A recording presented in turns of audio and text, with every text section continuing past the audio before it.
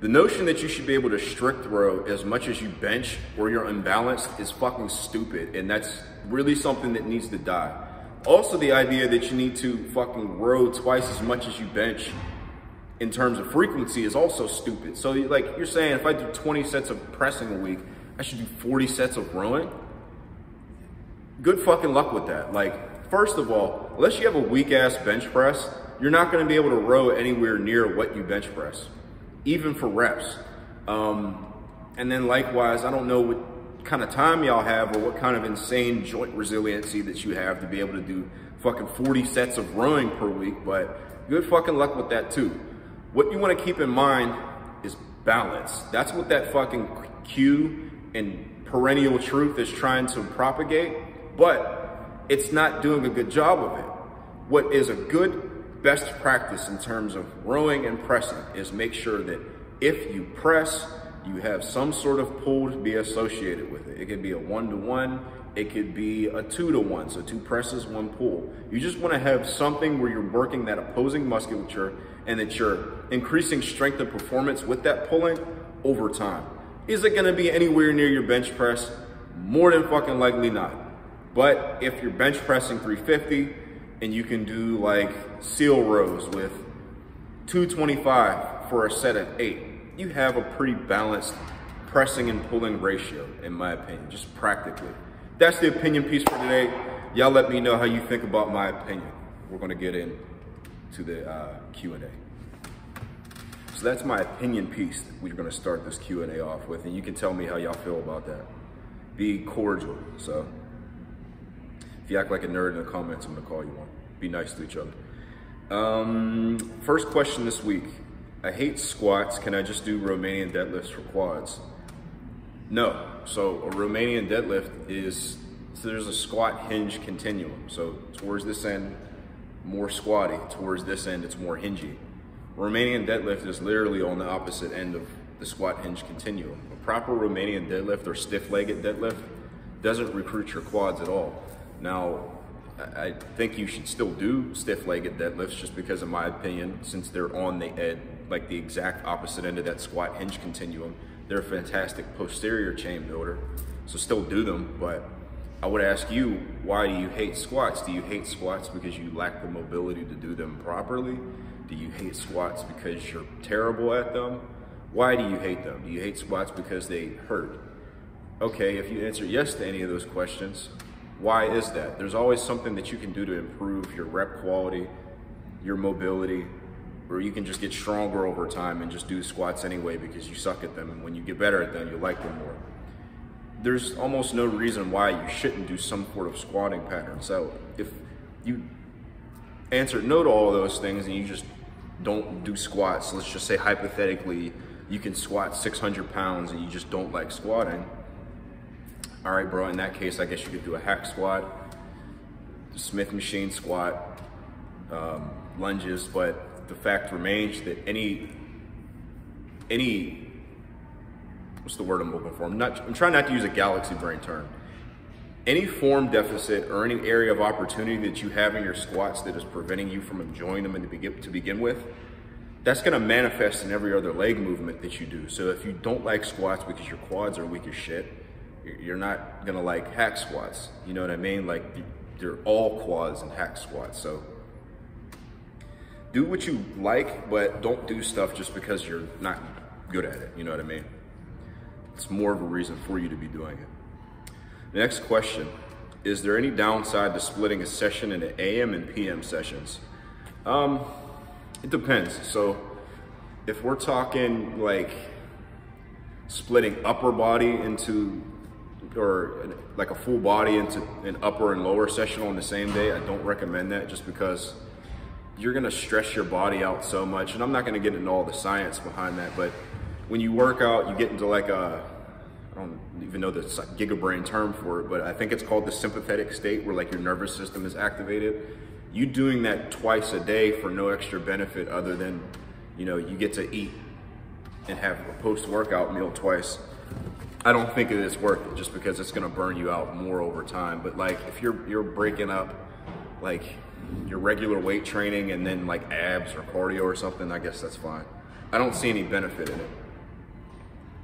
even if you're doing it because you're like limited on time in your schedule, so you only have this amount of time and this time block to train and this amount of time here, and that's why you're breaking it up, I would just look at training more effectively and doing more giant sets, drop sets, and things like that to save on time. You can get in a good training session in like an hour and a half, hour 15 minutes, despite what some Monica Lewinsky's might tell you. Zerchers versus normal deads and squats. Zerchers are a good exercise. I think that they are classified as their own movement pattern, so they're neither a deadlift or a squat. So if you see someone that Zercher squats any amount of weight and they don't do any leg exercises, they don't do any hip hinges, it's very likely that their Zercher squat is higher than their regular squat or their regular deadlift. Reason being is, like I said, it has no carryover to a squat or a deadlift. On the other hand though, if you get really brolic at squats and deads, you're gonna have a really high Zercher squat. So look at the individual Eric Bugenhagen that made odd lifts popular to begin with. He didn't get strong doing that. You know what I'm saying? Like he didn't start off by doing the odd lifts, bro. Like he built a big foundation of strength doing basic barbell exercises. He had like a 600 something competition deadlift and almost a 400-pound bench press before he did any odd lifts. So because he built such a huge foundation doing that, when he decided he wanted to do odd lifts and just get crazy strong at them, he was already throwing up impressive numbers on those lifts, you know what I mean? It doesn't work the other way around. So if you build fucking 600-pound behind the back deadlift, you might not be able to deadlift 450 pounds conventional, you know what I mean? Like, track back to what, I think his name was Not Strong Enough. He was kind of a shit poster in a lot of ways, but he was strong, and he said the same thing. He's like, dude, I did like odd lifts and had no carryover to anything, and then when I started doing conventional exercises, I got stronger and bigger. So do them if you want to get better at Zerchers, but just know that they don't have carryover to anything else. Might have just pissed off all the odd lift enjoyers, but I'm just keeping it a buck because we've all collectively focused on the odd lifts at some point because of Eric Bugenhagen, and I'm just being real with you. Thoughts on conditioning with the goal of increasing work capacity. So conditioning in a strength and conditioning program doesn't need to be anything really outside of what you do in the weight room, potentially, if you really wanted to get super minimalist with it. So I made a community post the other day where I said I finished my workout in like an hour, 15 minutes. That's not including my warm-up. So I like to warm up for about 10, 15 minutes and then get straight into my weight training. And there were some people that were like, there's no way you finish your workout in an hour, 15 minutes, you're fucking lying. Like, one, no, I'm not. I could like time lapse my workout and make a video out of it if I cared to prove it to you. But if you delegate your training sessions such that you have your main work where you're resting more, so it could be like 4 minutes, 5 minutes between sets, that'd be like 3 or 4 sets, and then everything else you're supersetting and then resting less. Because here's the thing, guys, you only really need to rest more than like a minute or two if it's a movement that's very heavily loaded relative to everything else you're doing in your program. So like, I'll rest 4 or 5 minutes between sets on squats or bench press or heavy RDLs because they're heavy. They're the most weight that you're doing in a program. They're your primary exercises, and you're only doing like between 3 and 5 sets of them at the most, right? Everything else is like dumbbell bench, weighted push-ups, pull-ups, rows. You can, first of all, superset or giant set all those things together and then rest 2 minutes after you complete the giant set. That may even look like doing like some slow stationary biking in between your sets as the rest portion of it, just to get your legs warm if you have, you know, like any pain in your knees. And you could use that as kind of get ahead of the curve in terms of rehabbing anything. There's a lot of different ways you can add conditioning to your program. It could look like combining all those things with high rep sets. So high rep sets burn calories proportionately to the amount of weight that you lift. So if you have a 150-pound bench press that you can do for 3 sets of 10. If you get that to 300 for 3 sets of 10, you're gonna burn twice as many calories proportionally because you have to do twice as much as work. It's just how it works. That being said, the higher rep sets do burn more calories and require you to do more work than the lower rep set. So if you have a day where, say for example, if you're on a DUP type program where you're doing lower reps here and higher reps here, this could be your conditioning type day. There's a lot of different ways you could do it, man, but you don't have to do anything extravagant. It's just really how you organize your existing training. That was a great question, by the way. Thank you for that. How important do you think it is to be able to program for yourself? So I'll reply to the comment to this. That's the entire premise of my channel, you know what I mean? I'm meant to be a bridge that separates you from being lost in the sauce and not knowing what the fuck you're doing, and being able to, program for yourself and potentially help someone else if that's what you wanted to do. That being said, I obviously think it's very important for you to be able to make programs for yourself. So what that would look like is just being able to do a few simple things. So be able to map out a clear, measured map of progression where you start off week 1 here and week 8 here, and then you cycle through it over and over again. If you can do that and then be able to see clear recovery patterns in your workout, like where the stimulus is highest and lowest, and where you're using this period for recovery, where your progressions are, where you need to rotate exercises, and where you focus on certain things versus others. So you might have a block where you focus on accumulating hypertrophy. One might be work capacity, one might be strength, and so on. If you can identify all those things, it's like the bare minimum of what makes a good program. So I think that was another question, and we'll go into more detail with that. But if you can figure out how to map out all those things, bro, you'll never need a coach ever, provided that you can be objective.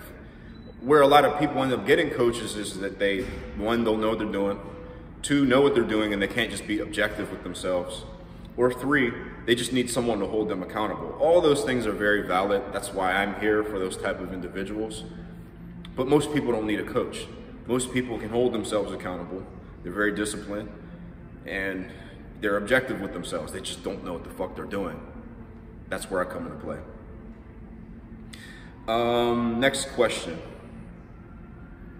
How to get generally strong, aesthetic, and conditioned. So this is kind of like a part 2 of the conditioning question that we got, just because through him telling a little story about himself, he basically came to the conclusion of, I just want to be a general badass. I want to be big, strong, fast, lean, and capable. So you can't have your cake and eat it too, but that doesn't mean you can't be all those things at once. You just have to build those capacities, like a baseline of each of those capacities at different portions. So you can train maybe 1 or 2 of those things at the same time, but for the most part, you can't optimally train any of those things all together all at once. You can maintain a decent level all at once, but that's different. So I would recommend, say, having a phase where you focus on just general strength and hypertrophy. Then another phase where it's more, conditioning based and you're just maintaining strength and hypertrophy. And then once you build, a decent work capacity, then you can start to maintain all of those things at once, doing things that we talked about in that first question regarding conditioning. Next question. I do RDLs and bent over rows for my posterior chain. What place do back extensions have in this program? Would it be for strength or hypertrophy? Now, I can talk a little bit about the way I train personally. I don't train any competition movements. I do have movements that are delineated by heavy, accessory, and assistance, and so on. So you can use back extensions in a lot of different ways. These days, I prefer to use them as a hypertrophy tool, just because squats are more so like my strength-based movement, like the reverse safety bar squats are my strength-based movement. I think back extensions have a lot of utility overall. They're like a jack of all trades movement, in my opinion. So they're really good for just preparing your posterior chain to be able to do whatever it is you set out to do in the training program that day. They're really good for hypertrophy. I feel my lower back on very few exercises like I do on back extensions. They're good for just having a movement where you can get a good stimulus out of a very relatively minuscule amount of weight. They're good for bodybuilding, so they're good for using things like myo reps, really fucking slow tempos. They're just overall really good. If you're already doing bent over rows and Romanian deadlifts, I don't know what the rest of your training program looks like, but I would just caution you against throwing them in there. So like if you already notice that you're getting a good stimulus from your Romanian deadlifts and they're not taking away from your other shit that you're doing, perfect. If you want to do back extensions, swap those out. Don't just throw the back extensions in too, because then you might be doing too much. Especially if you're doing bent over rows, which have you in that deep stretched position with your hamstrings and your lower back and your ass throughout a prolonged period of time. So you might be in a deep stretch position in your hamstrings for like a minute. If you're doing Romanian deadlifts on top of that, you might find that you overtrain your high hamstring, and then that's how you get, you know, butt cheek snaps and all that. So give and take, but it is a good movement. Big Smoke asks, he never asks any questions, so I had to make sure to answer this one. How come I don't feel my triceps in any pressing movement? It's a good question, man. So Dr. Mike talks about how he biases his squat movement patterns such that it's a majority of quads. And it's just evident in the way that he squats versus how he used to. So he used to use every muscle possible to like move the weight up and down, which is not wrong. It's not even wrong for hypertrophy, like general strength and hypertrophy. But if you're looking to just recruit a certain muscle, the mind-muscle connection comes into play, and how you orient your body and how strict you are with your rep quality. It may just be a situation where you need to be more mindful of what your triceps are doing and where your arms are at. So if they start to flare out, even if you're close grip, yeah, your triceps are going through a bigger range of motion, but because they're not tucked in, they're not really getting recruited the same way as if they were tucked in, you know what I mean? Even if you do that sometimes, bro, like I never really feel my triceps doing anything, but you know, they're very well developed and I don't do really any isolation work other than the tricep rope push downs that I just started doing recently. If it's an instance where, you know, you hear that, you're like, okay, I know they're technically working because I'm doing a bench press, but I still want to feel them. That's where the isolation can come into play. So I really like tricep rope push downs. I never really do any tricep isolation until recently, just because I felt that any additional tricep isolation was just overtraining my arms and my elbows. But I really like those. There's just something about them where they're almost therapeutic, I guess you could say, as long as you don't do too much of it. My boy, Sam Sheether, this was a great question, and I think it's going to be good food for thought for everybody, just to, you know, prevent some things from happening in the future. He asked, shoulder external rotation work, nicety or necessity? And I replied saying, you know, just working every function of the shoulder in general is something that you should be doing in every capacity. I made a video talking about this called, I think, like Bald Chad Douchey Shirtless Lecture or some fucking ridiculous title. But in there I talked about, you know, some shoulder and chest discomfort that I was having because I wasn't working every angle and every function of my shoulder. I wasn't overhead pressing and I wasn't doing any horizontal rowing. And because of that, I was noticing some shoulder discomfort. That's something that I make sure to include in my own programs. And it's just like slap on the wrist. I always include every function of, you know, where you could move or pull or push in all my clients' programs for the most part. But in my own, I just, you know, you get caught up in the flow of training and such, and I just wasn't doing certain things. But I really think it's important to be able to move in every angle, including diagonally and in a transverse plane, just because it keeps certain strength curves strong, I guess you could say. You're only as strong or as stable as you are in your weakest position. And no, you can't bulletproof everything, but just in your warm-up even, just fucking doing IYT raises and then some rear delt rows, and then rowing through every which angle. This is something that I do in my warm-up. So I'll get a dumbbell, and you see how my arm is going through every angle that it can. Doing stuff like that. Doing stuff like the external rotation in your warm-ups, internal rotation. All that is just gonna keep your shoulder loose, I guess you could say, if you don't want to get in any gigabrain terminology. That's gonna prevent over time. You call it the, what do you call it, Sam, in your videos? You call it the accumulation of small benefits, I think, something like that.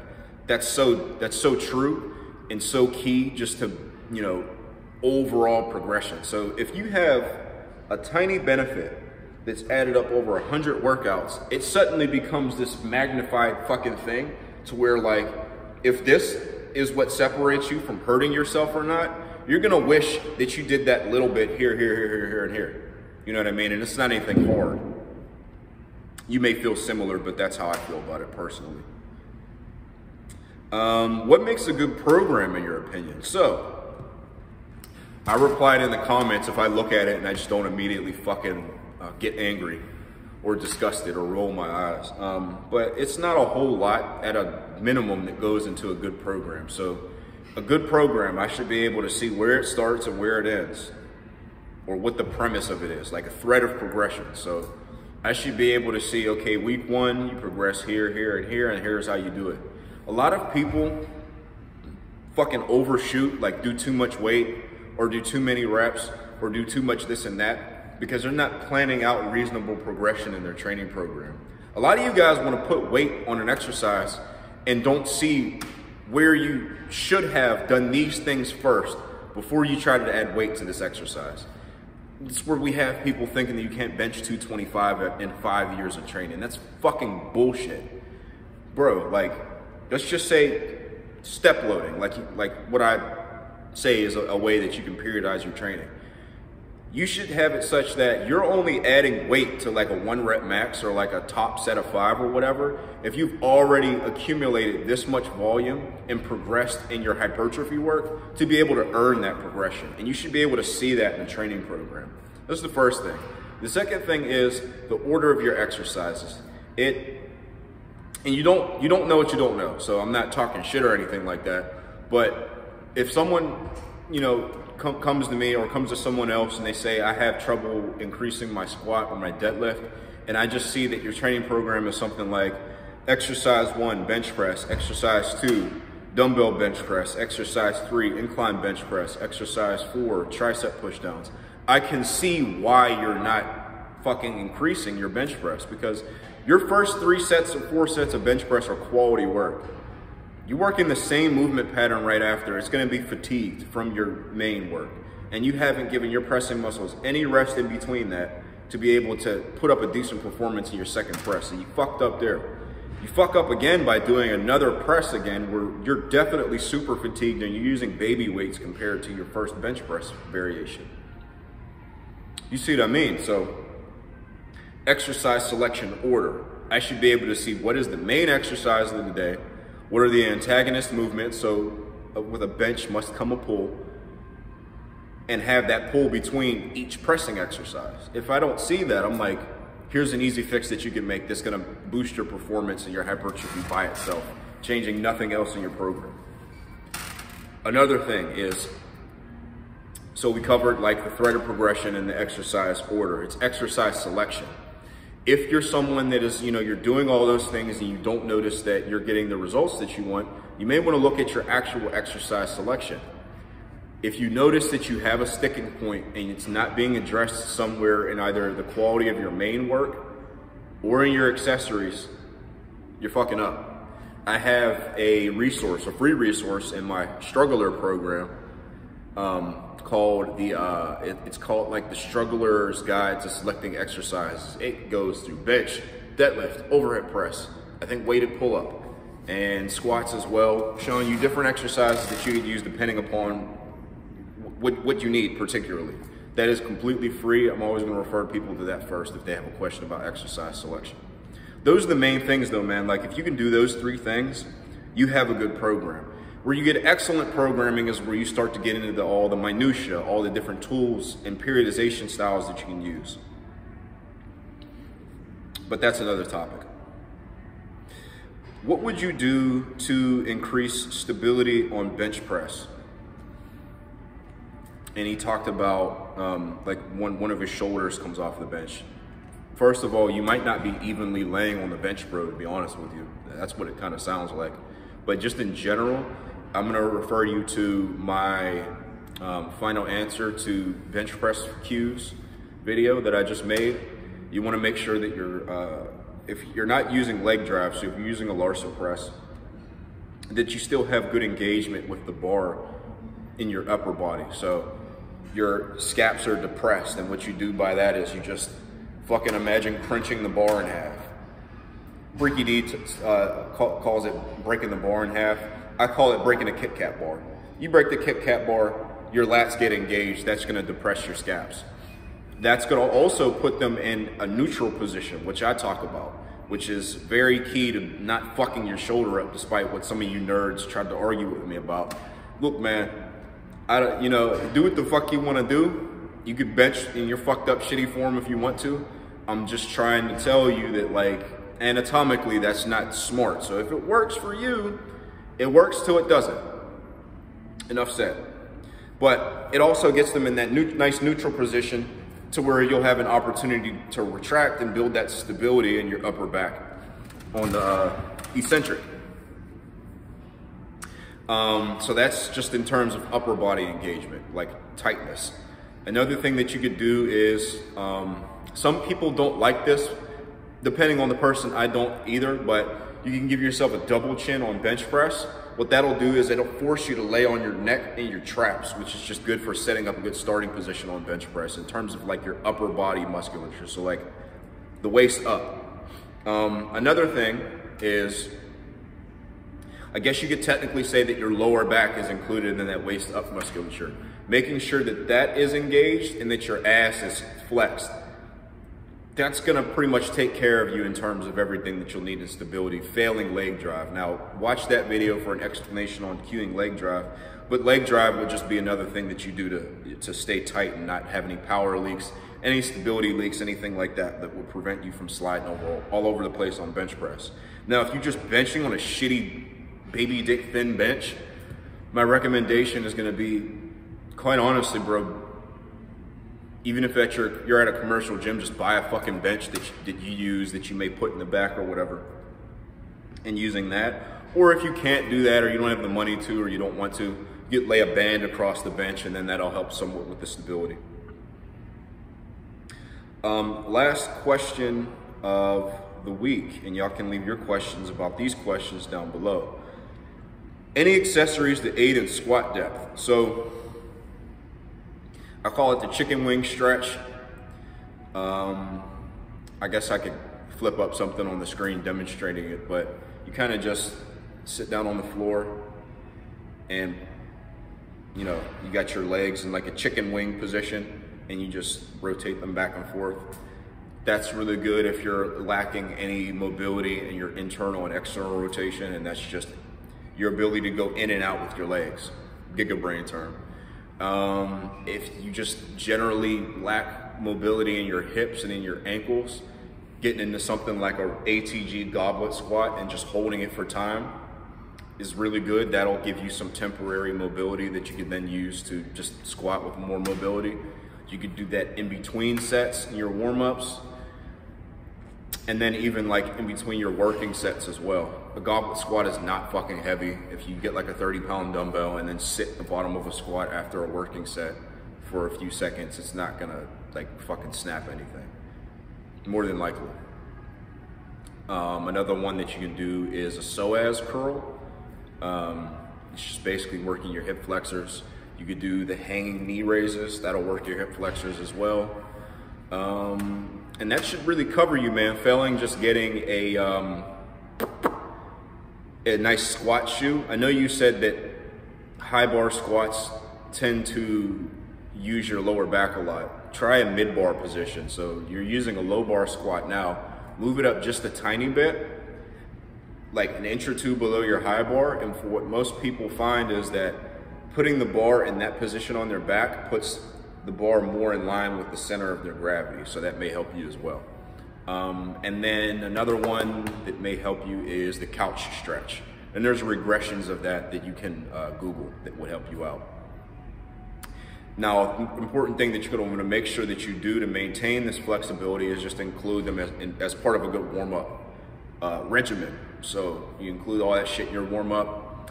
You could include things like tibialis raises, calf raises, things like that, all in the warm-up, and that'll help you out as far as your squat depth.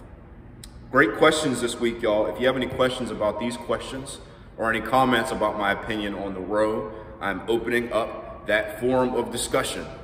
Be civil. Y'all have a good one. Peace.